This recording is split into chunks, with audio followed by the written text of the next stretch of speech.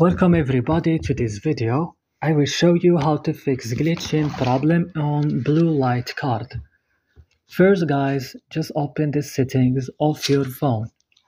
Click right now at apps option and search for blue light card and click. Scroll down this list, click on storage option.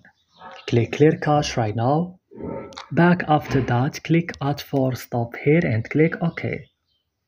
So, go to Play Store or App Store, update blue light card, restart your device when you finish, and that's it.